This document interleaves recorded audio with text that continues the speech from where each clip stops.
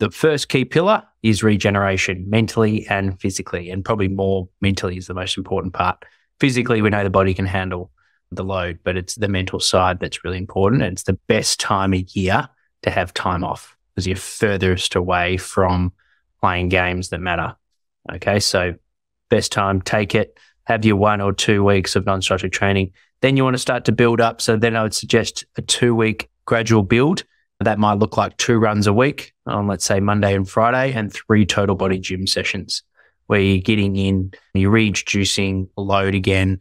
You might be doing some low-level plyometrics as well, just work on your stiffness, elastic qualities, working the body up, getting back. Your running volumes can be around 4 to 5K, both more aerobic focus, so not necessarily a lot of speed or high intensity. You're just waking the body up again for a couple of weeks. So there's a pretty low level month, the first of months, first 4 weeks of your program. So we have 3 different gym programs. We've got our strength and power for those that I speak to that want to work on explosive strength. So they want to improve their acceleration. They want to improve their ability to fend off opponents. So they're typically, these guys, their training age is quite high. So they're all guys and girls. They've been lifting in the weights room for a while. We've also got athlete development strength program. Okay, so that's focused for those new to the gym. And then we've got a gainers program, which has some more volume across the week, particularly around the trunk. So they'll have typically 4 sessions a week when the strength and power and develop program 3. All right, so this would be after your 1 or 2 weeks off. There's no running in this week. So for those that had a week off, this would be their second week and they want to get into some structure. They would start second week of some plyometrics and gym. For those that want to have 2 weeks off running, but they want to get into some gym, they can start this on their second week. Week 2, we start to bring in some running.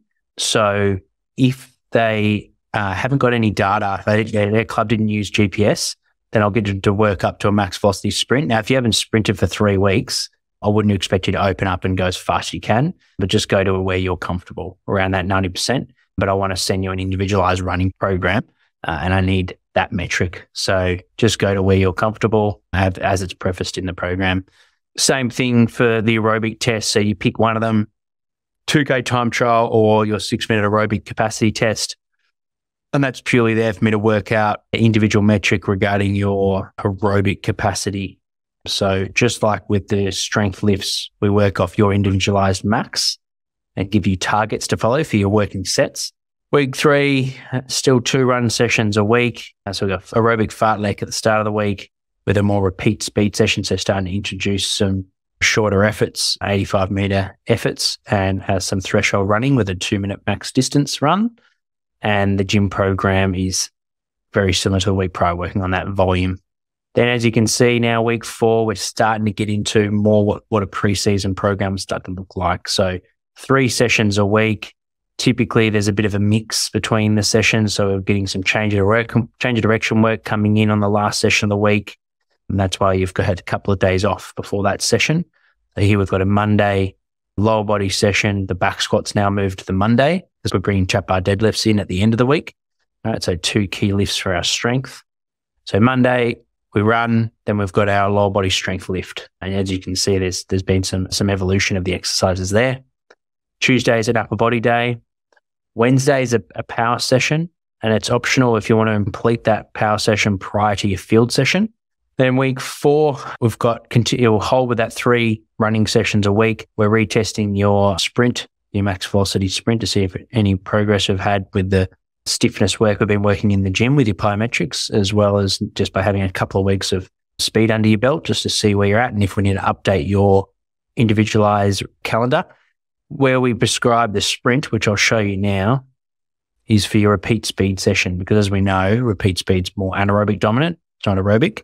So we don't want to take into account your aerobic test like your 2K time trial for your repeat speed. We want to use your aerobic time trial because that's more threshold based, and take into account your max velocity. And that we work out your anaerobic speed reserve from that. So essentially here you've got targets that you'll follow. So this is an example of an athlete. The green is for their aerobic, where they're running it anywhere between 10 and 20% slower than their 2K time trial pace for those distances.